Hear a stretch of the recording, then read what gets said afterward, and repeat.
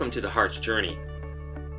We read in 2 Corinthians a beautiful invitation, salutation to prayer.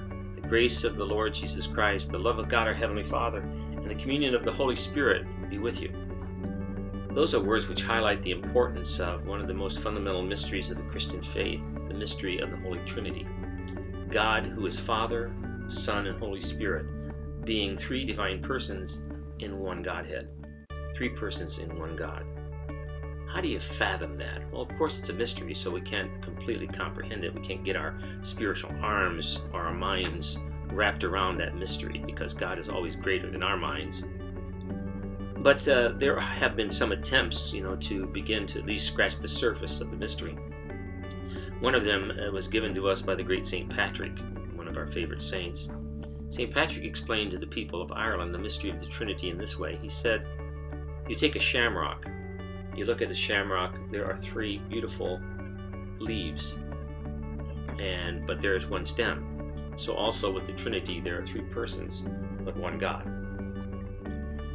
It begins to help us understand to some extent. Another illustration is water comes to us in three forms. It comes as ice or vapor or liquid, but it's always water.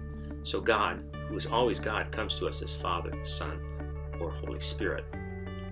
But how do you comprehend in a personal way the mystery of the Trinity? Because what we're talking about is a personal relationship between three divine persons in one Godhead, but also our being moved and pulled into the mystery of the Holy Trinity, allowing that Trinity, the Trinitarian power, to have a presence in our lives.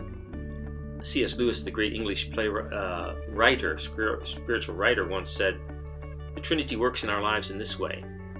It's like when you were a child and didn't know yet how to write or to form your letters on a page.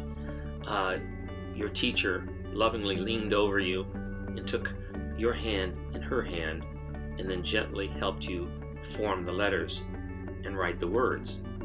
But it was her inspiration that guided you. So also the Trinity acts that way. The Father, leaning over our shoulder like a loving teacher, begins to form us in the process of writing a letter to the world.